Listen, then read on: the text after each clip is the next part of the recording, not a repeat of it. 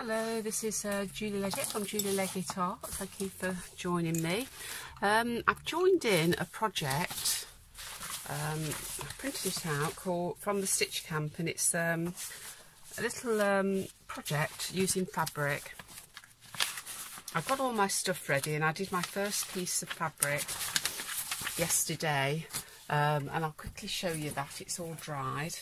Now, with the first piece of fabric, which is 36 times 12 inches, I needed to use 3 colours, and I chose pistachio green, a dark green, and like a beige colour as my 3 colours. It was supposed to be a light tone, a mid-tone and a dark tone. And then selected my fabrics to go with it. So these are my 2 fabrics. That's my palest one, which I used pistachio for, which is in the leaves there. And then a vintage fabric, a dotted silky fabric, and they'll be being added at some stage in a stitch formation. Right, so today I'm going to do my second piece of fabric. We're using mark making tools and different things to do this, and the idea of this one is that it's more shapes and there's more space on the fabric left. So here we go. So I'm going to start drawing some. I think we'll draw lots of circles as a start, some waves.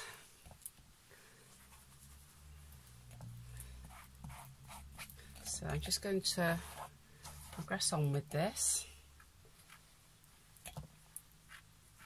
see how it takes me.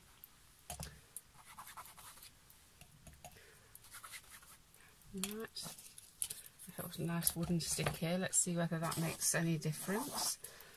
Probably not really. I find calico a little waxy on the top, so let's try something a little bit different. Here I've got something that's a bit more splayed out. It's just a twig.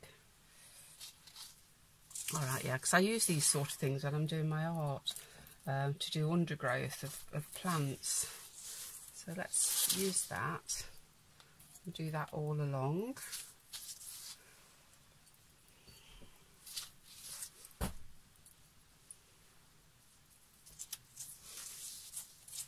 That's it. So let's do a few circles and things at the top end here. So match it up. Some different shapes going on.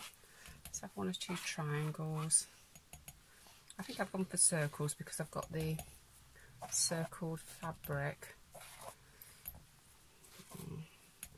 And I'm not really sure what I'm going to be doing with the fabric, but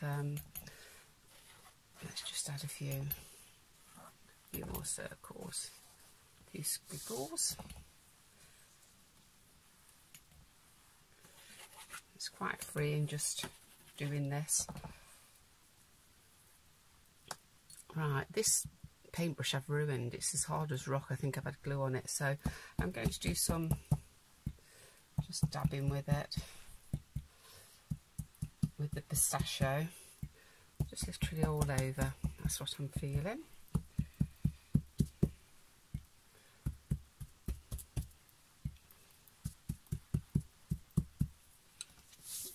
More.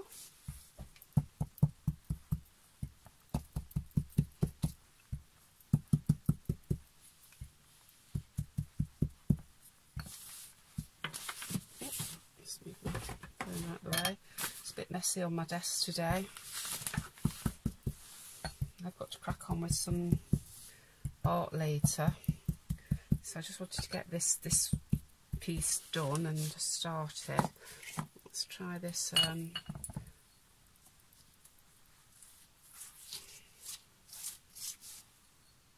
twig again.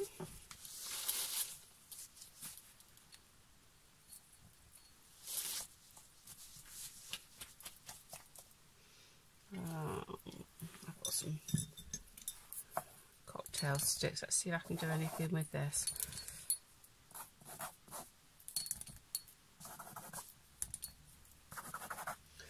So this is the second colour. I've still got the the lighter colour to put on. Got this lid, let's see if I can do a little bit of smudging and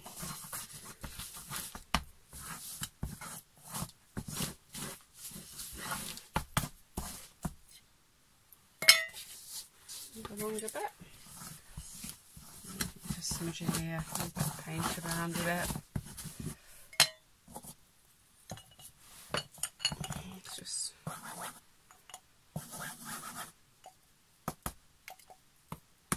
a bit of splashing.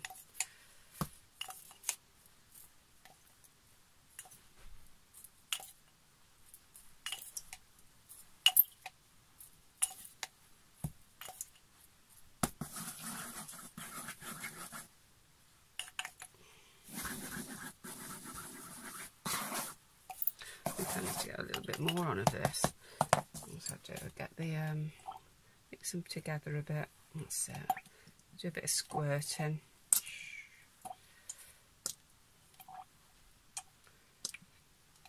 Splat. Oops.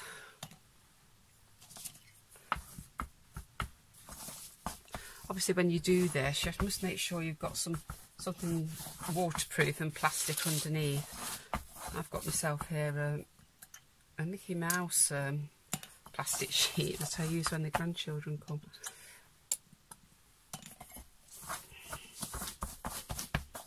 I think I need a bit more of that.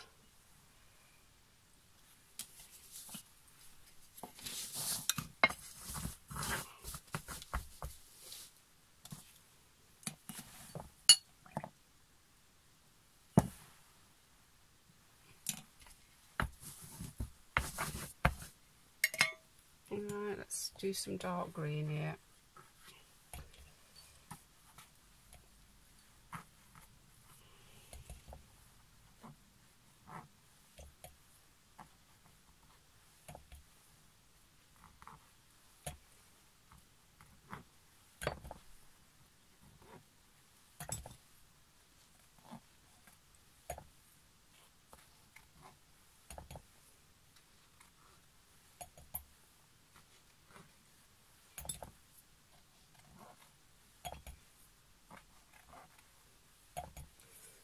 Do a little few steps there.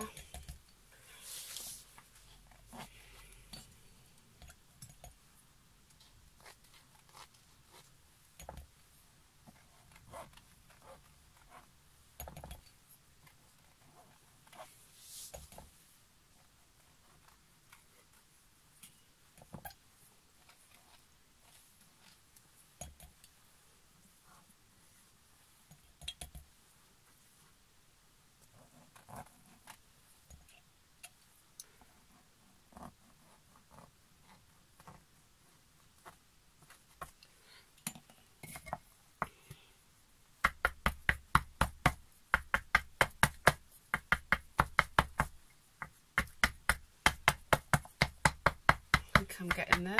I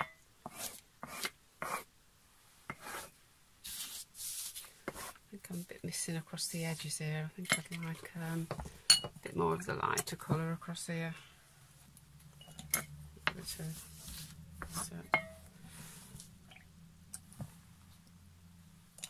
By the way, this is just acrylic paint I'm using. I have got fabric paints, but they were not the right colours. I thought I'll just use acrylic. You can actually use a medium to make this waterproof, and I have got some. I'm not sure I'll be able to put it on afterwards though, but I'm not too worried.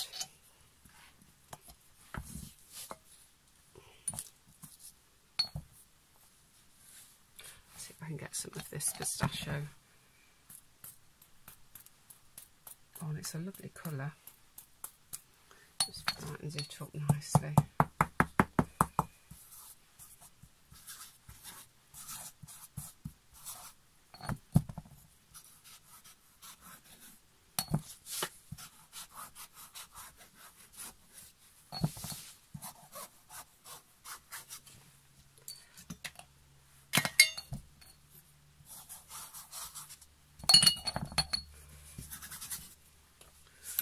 more or less done. A little bit down here. And I fancy a triangle there. That's another one there.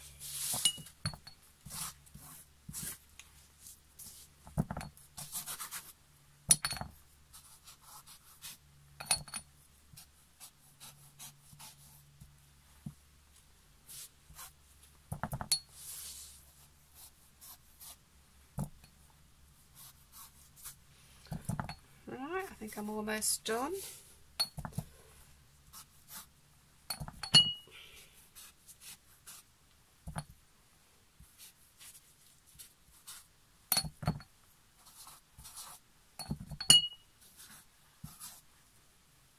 Yeah, I'm done.